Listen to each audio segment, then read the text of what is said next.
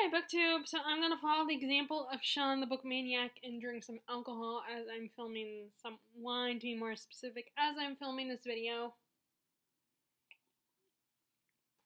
So I'm going to, of course, figure as soon as I start, I get the signal that I just got in a text message. Of course. Well, anyway. I get a day off tomorrow, which it seems like it's kind of following the same schedule that I had last week, which was I work Monday and Tuesday, and then I'm off Wednesday, and then I work Thursday and Friday, and then I'm off on Saturday, but I work again on Sunday. So I don't know what it's gonna be like if I'm gonna work again next Monday.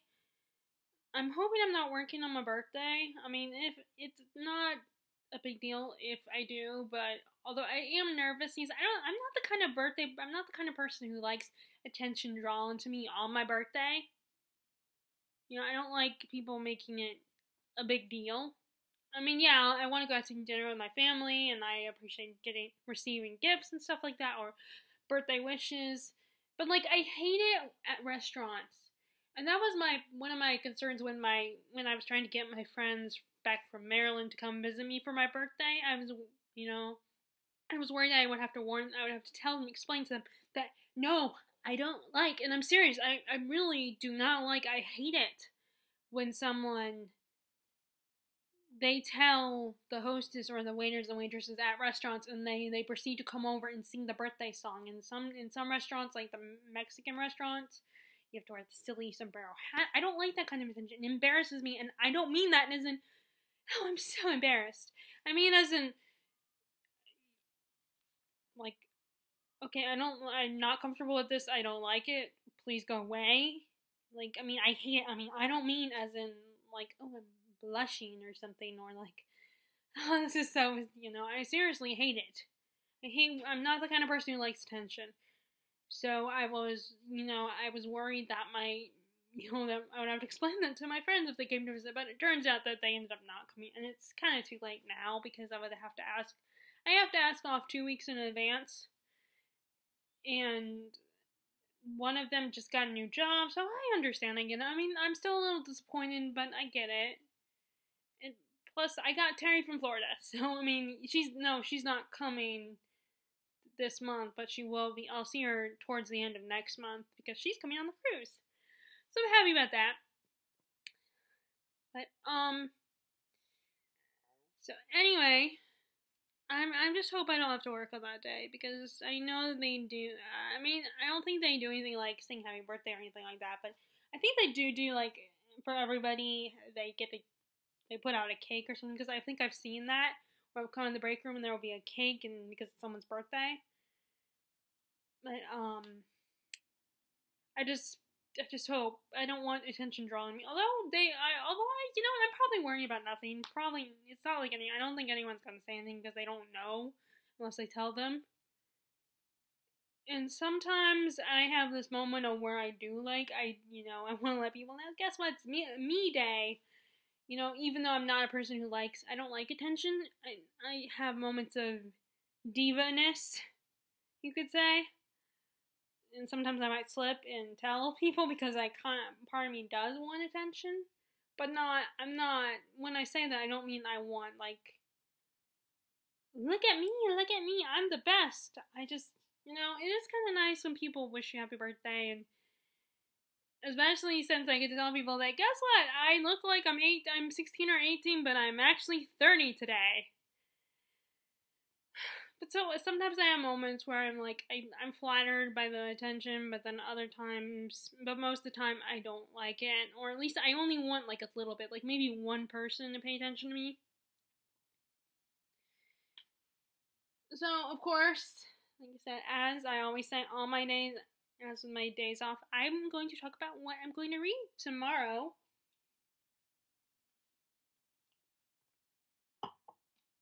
So I'm gonna read this book tonight, but I'm probably gonna finish it up tomorrow.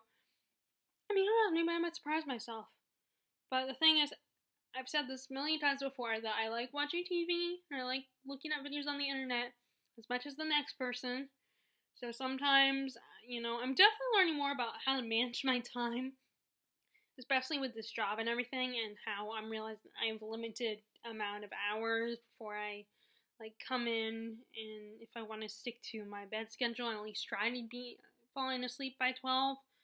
Although what ends up happening is I get in bed by 12, but I stay up and read, which I think is a little bit better. I mean, at least I'm not on the computer or staring at my phone. Although I will stare at my phone for a minute because if I'm talking to Terry, for instance, then I don't want to I don't like disappearing too early on her. First, I gotta say goodnight to her because we started this little routine, and sometimes I get so tired that I'm thinking, why did I start that?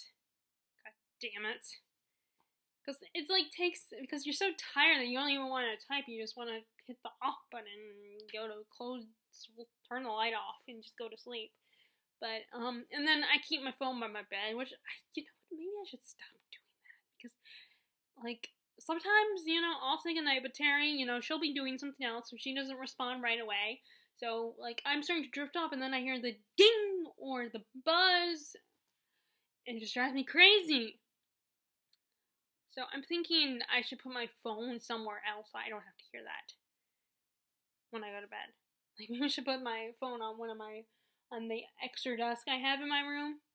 Maybe that's where I should put my phone so that it's farther away. But then, the problem is having to, if I end up, like, I'm still talking to her for a little bit when I decide to crawl in bed, then it's like I have to get up and turn on my phone and type my message on my phone. So it's just typical laziness.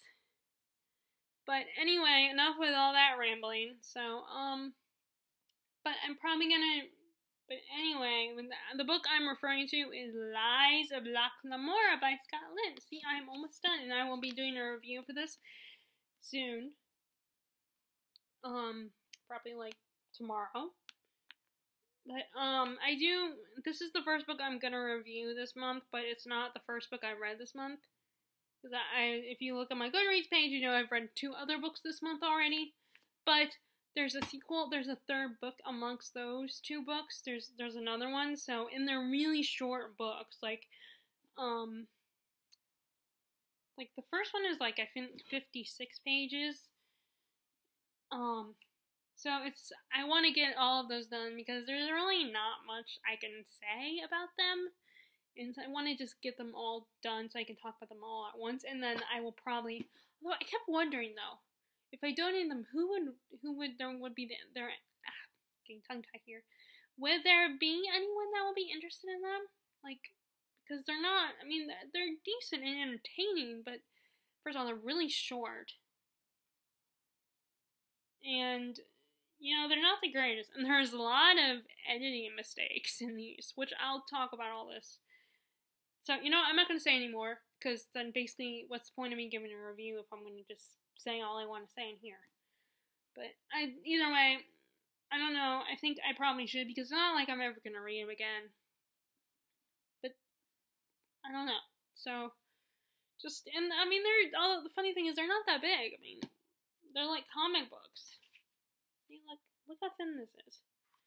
So they're not that big. So they don't take up a lot of space, but like I said, am I gonna ever read them again? I read them once. I always make that mistake of getting books from the SuperCon or other, I don't know if I read any books from AwesomeCon. I think I did once. And then it ends up being like an kind of story. And maybe it's because, and no offense to indie authors, but maybe it's because they're independent, so there's no guarantee they're gonna be that great. That's, like, the risk when you're going with an independent author, and I think that's why people are so, like, iffy about,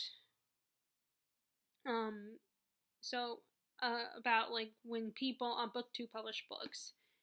Because these people are, they're independent authors most times, so it's like, how do people... No, now, of course, it does kind of bother me when people are like, oh, I'm staying away from BookTube published, books published by booktubers. It's like,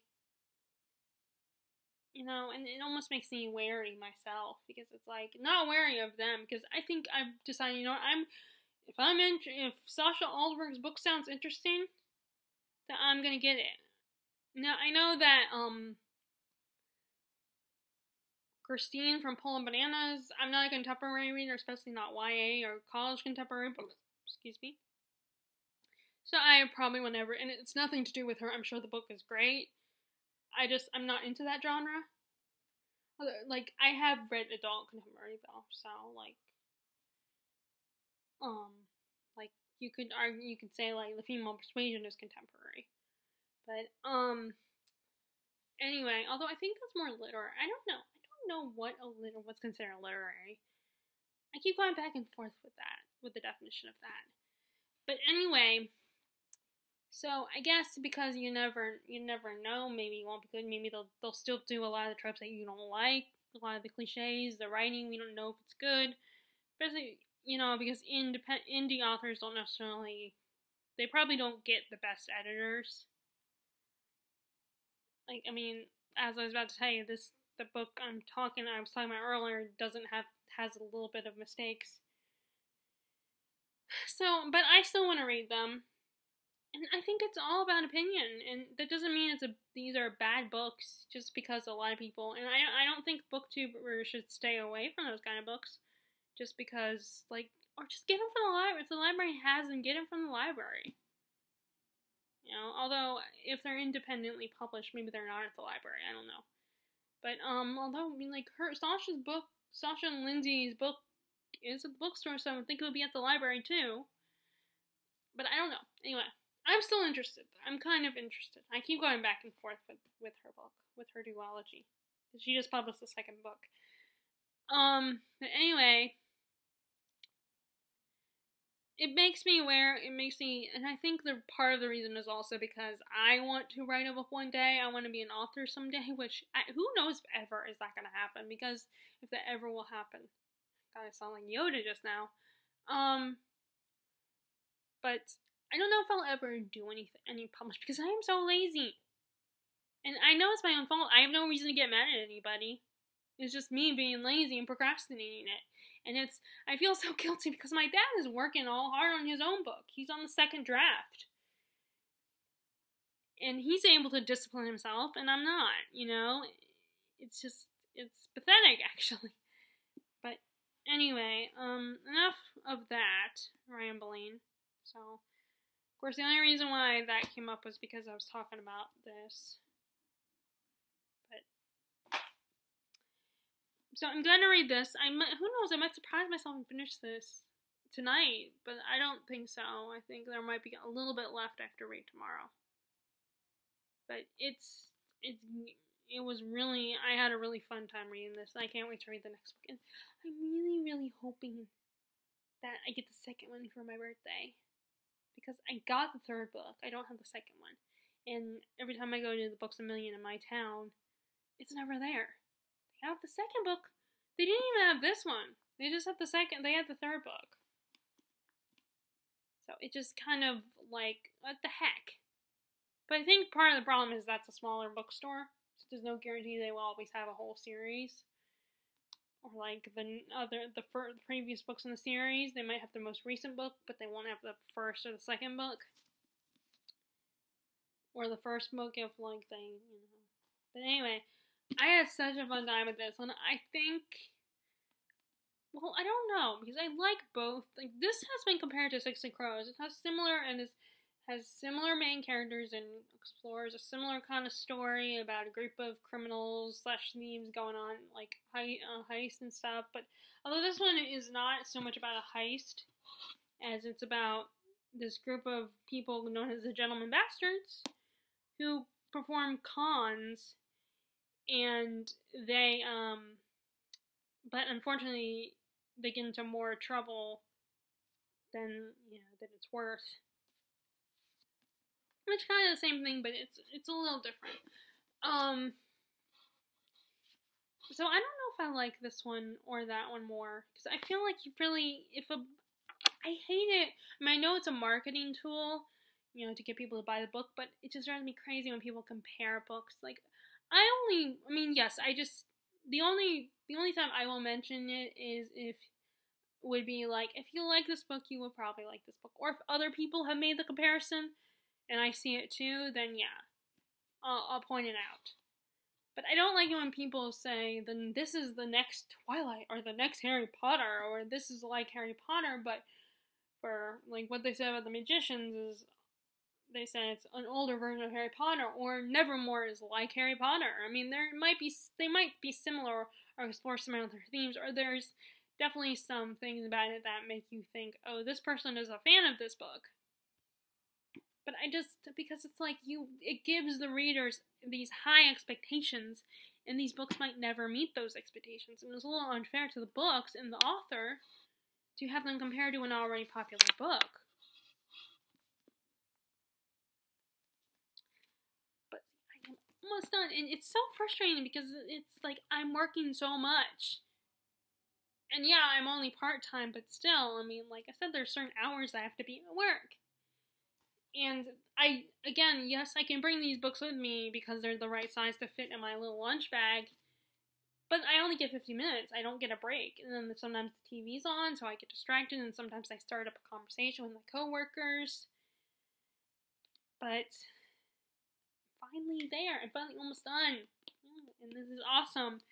And I kept showing you guys this book. This is the book. I'm probably gonna just get this done tomorrow. And then once I read this one, then I can do a review. But although this one is a little bit longer.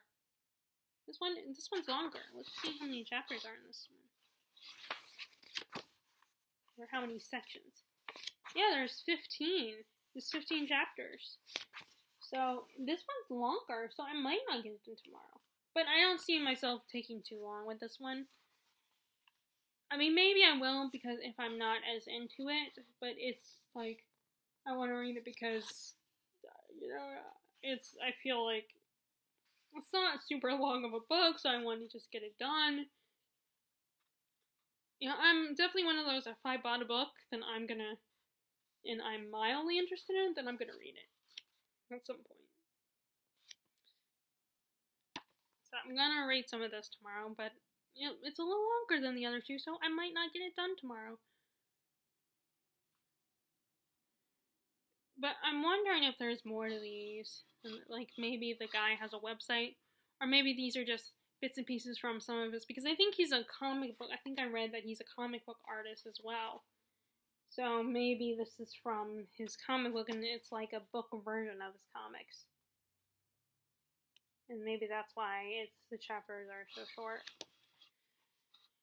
But they are fun, it's this girl adventurer, and she's a pirate, and she's going on these missions. And then the prequel book, the first one is she's a vampire sent on assassination missions. And I don't know if it's adult or not. I mean, there's like no cuss words or sex or anything in these books so far, but I think it's adult or YA. I'm not sure. If I ever see the author again, I'll have to ask him. That'd be kind of awkward. Okay, and then the other two books that are guaranteed that I'm gonna read are Handmaid's Tale.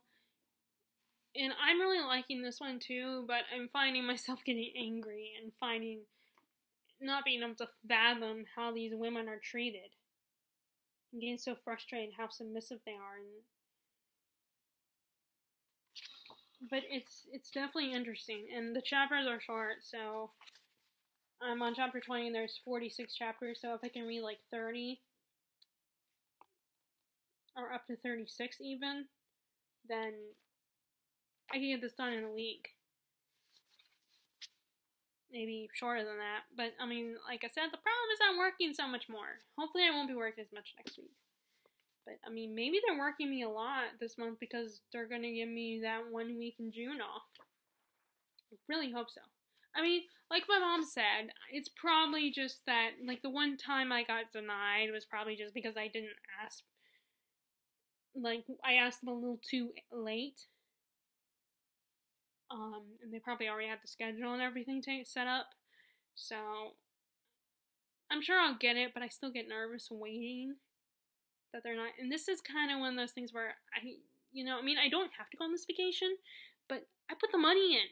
My friend is coming, and this is the one time a year I see her. Although I might see her in October, because we might go to Disney, because we gotta use my grandma's timeshare in Florida. So I might see her again I'll still see her in October possibly. But I put a lot of money into this, so I want to do it. I want to go on this cruise. But I can't be like pitching a hissy fit at work if they don't get me in. But I'm sure they will. I mean, I still just get really nervous every time I see that it's pending, and I still don't know. I mean, but I think they wait until it gets closer before they approve it. And I asked way back, like earlier this year, so because it won't be until June.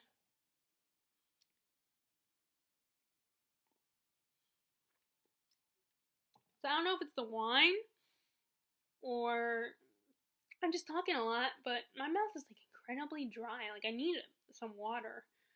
But I'm not gonna get water until after I film this.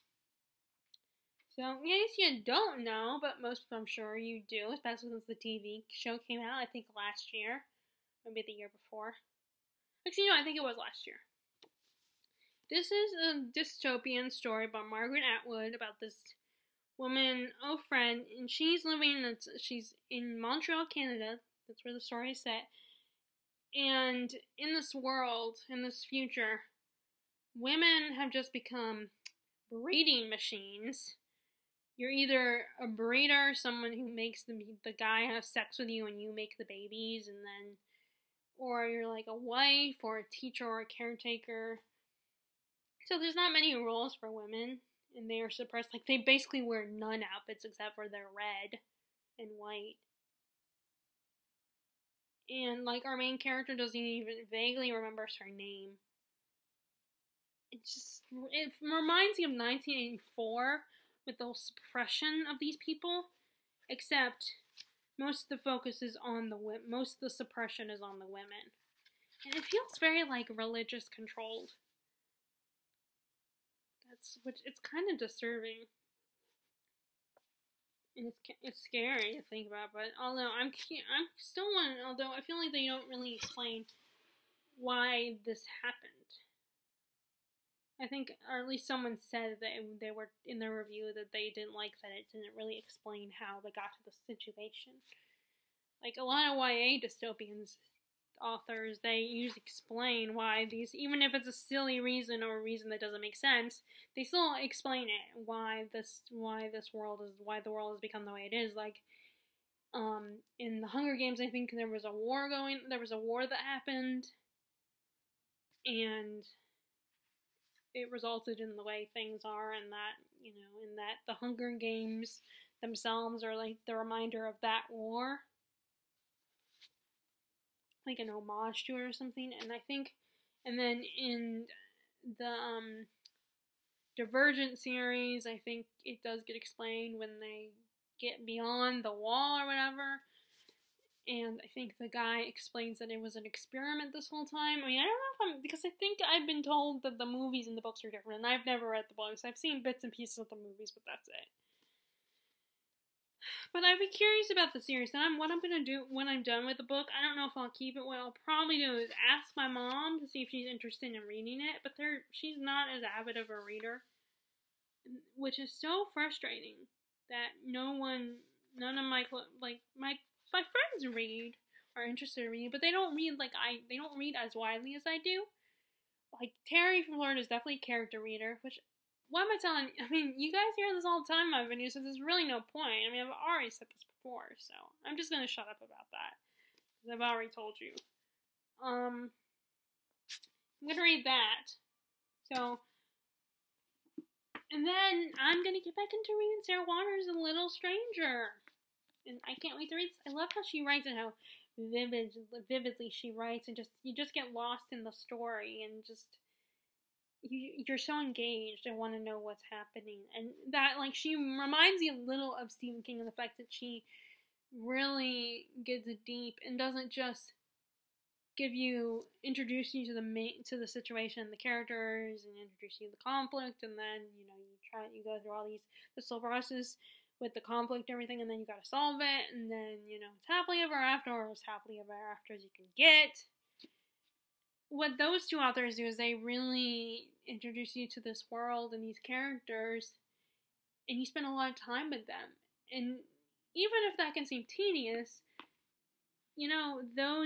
that stuff you can assume is part of it, and that there's a reason why the author is touching on this stuff, even if it doesn't seem it seems kind of pointless, or it doesn't have anything to do with the plot per se.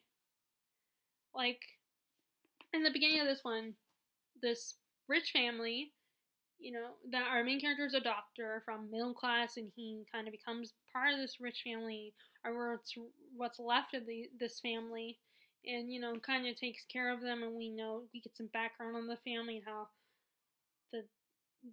the last remaining male family member was in the war, and that he has leg problems now, and our main character, Dr. Faraday, is kind of treating him for that, and how they're not doing really well. They're not exactly impoverished, but they're not doing well financially. And they decide, at one point, the mother decides she wants to throw this party, and then some friends of theirs might come with their daughter, their little girl, and she gets bitten by the dog, and there's this whole thing about the dog, which really just, that part, oh my god, that made me so sad. I hated that part, because it was like, a dog doesn't just, unless they're a rabbit or something, and this dog clearly wasn't rabid, they're not going to just attack someone. I'm sorry, your girl, I'm sure she's sweet and perfect and everything, but the only reason the dog would bite the girl is if it was provoked. And you're delusional if you, I understand they are upset, and they kind of made a good, and they're worried that the dog might make their daughter sick, and that she's severely wounded and everything, but telling them that they have to kill their dog, it's like, what the hell, people? Your daughter probably provoked them, and they're not saying your daughter's a bad kid, they're just saying she might have done something to the dog, and that, they spoiled their daughter. The daughter was they were inviting her to stay up late for this party, and allowing her to drink a little bit of alcohol, and she's probably like 10 years old. And it just was like, you could tell just from that party, their daughter was probably a spoiled little brat. And she probably did something to the dog. But then, here's where the little ghost story gets in there. That one of the only maid, the young maid that they have, said that there's this person in the house that will make bad things happen. So maybe this person was doing something to make mischief, and make, like, either whispering in the little girl's ear, or well, it'd have to be that, because dogs, you can't communicate with dogs. Maybe spirits can, I don't know. But who knows, maybe that the spirit possessed the dog. Although, why did it, maybe because it's a poltergeist or something, I don't know. It might be a poltergeist, and that might be why it, got the dog to bite that little girl. But, we don't know the exact details. I'm just guessing that something along those lines is what happened. It could, like I said, it could be a poltergeist. It could be one of the relatives. But, so those are the books I'm going to mostly focus on tomorrow. And I might go to the bookstore tomorrow. I don't know. I kind of need to try not to. Maybe I should just go to the library, but then the problem is that once I go to the library and get a book, then I'll be like, oh, I have to read this book now. So I'm still kind of trying. I don't know when eventually I'll go, because I buy more books than I get through them. I think that's why my mom doesn't believe me when I basically imply to her I have read a lot. Because I end up just adding, by getting more books. And then the other books that I have to get to, I want to read a little bit more of American Gods. And I don't have anything to say, because I've already said that in my last reading on my day off video, and then Count of Monte Cristo. I need to definitely read a lot of that. I want to read a lot of that. Maybe I should consider focusing on that one tomorrow. And then A Conjuring of the Light. I definitely need to read that because it's been a while. I mean, last year I already read A Gathering of Shadows, so I finally need to read Conjuring of Light. And I'm still debating if I want to donate it to the bookstore or not. Thing is that maybe, I'm still kind of going back and forth because, it's only 3 books. It's only a trilogy, so it doesn't take up a lot of room, and Throne of Glass takes up more room, but then part of me wants to hold on to Throne of Glass because I have a book group on Facebook dedicated to it. And, it's kind of hard to remember the stuff when you haven't read it in a long time, so I almost feel like I need to reread it. So, I don't know. I keep going back and forth with Sarah J. Maas's books, in all honesty. Maybe I should just give that group to someone else. I don't know. But I don't know, I don't know how to do that, though. I also kind of finally watched The Magicians because I totally forgot to watch this past season of The Magicians. I meant to, and it just slipped my mind that day, and then I just forgot to watch it the rest of those days this year of that season. So what I need to do is I'm gonna check and see if it's on demand. It might not be though. I don't know. I really hope it is. If not, then I might have to wait until Netflix. Because I know it's on Netflix. I know it's been on Netflix. So I have to wait for Netflix. Yeah, maybe I should just do that because there's no guarantee it'll be on demand. But anyway, so that's my reading I'm going to do tomorrow on my another day off. And then, like I said, my next day off won't be until Saturday.